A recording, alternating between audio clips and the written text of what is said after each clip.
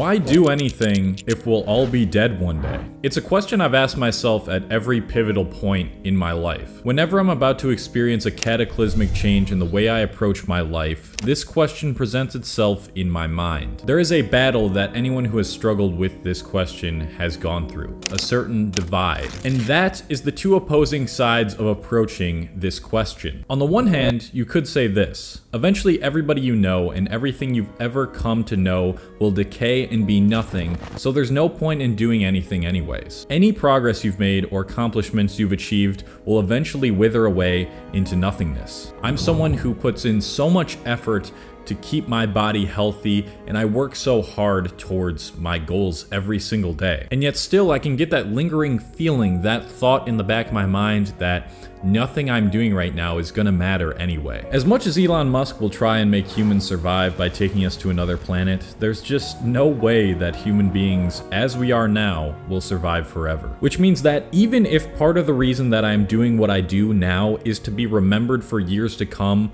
once I'm dead, time won't exist in the way that I perceive it now, and that remembrance of myself won't actually matter. What's ironic about this is that when you die is when you get remembered, but you will never even be alive to feel what it's like to be remembered. So why do anything anyways? What a depressing way to live. If you approach this existential thought from this hand, so let's look at the other hand, the hand that I prefer to view life from. I've come to accept the fact that, yes, it is true that eventually everything I've done for myself and others will be meaningless because the world is in a constant state of change, and with that change, I will decompose into the ground and maybe help grow a tree or something. But isn't that exactly the point of living a life that I want to? If you would have asked high school Cole this question, he would have told you, nah man, you gotta care about working a high-paying corporate job and fitting in with people, that matters. But knowing that actually doesn't matter at all in the end has been the most liberating mindset to me. It's been the very thing that makes me do more with my life and live a more enriching and fulfilling life. Because what it really means is that I don't have to worry about if I might have said the wrong thing to someone or had a bad first impression or any mistake I've made in my life so far for that matter. I'm grateful for learning these mistakes or things that I've done that I might have not liked, and I've become a better person through them, but what's even more comforting than that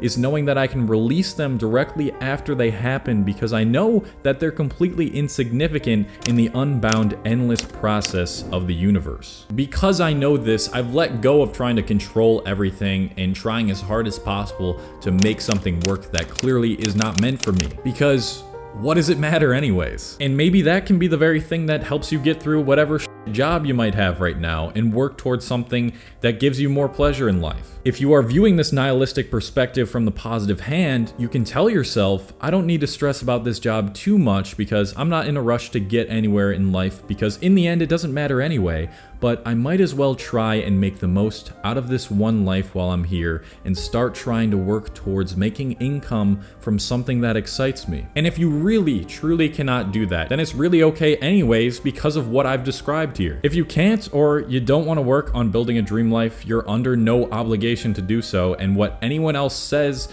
doesn't matter anyways in the end. Look, I'm not encouraging you to do this because this channel is all about growth and improving yourself. I'm simply trying to get my point across. But Cole, if all of that is true, then why are you trying so hard to be successful and why do you work so much? Well, I do everything I do because I know that if I were to work myself to death for someone else doing something I didn't like, it wouldn't be the life I really want. And while I'm here for this brief instant that I am on Earth, I might as well just create a life that leaves me feeling fulfilled and happy, where I can inspire people and do good. And for right now, what that looks like is doing what I do online. And one day, maybe it won't look like that. Maybe I'll just want to drop everything, move to Japan, and work in a small restaurant for the rest of my life. And if I want to do that, then fuck it. It doesn't matter in the end anyways. We struggle so hard throughout our entire life to be liked and to make as much money as possible. And then we grow old and we get to the end of our life and we realize that that stuff was completely meaningless. And what will really matter is that you lived a life that aligned with who you are and what you really want to do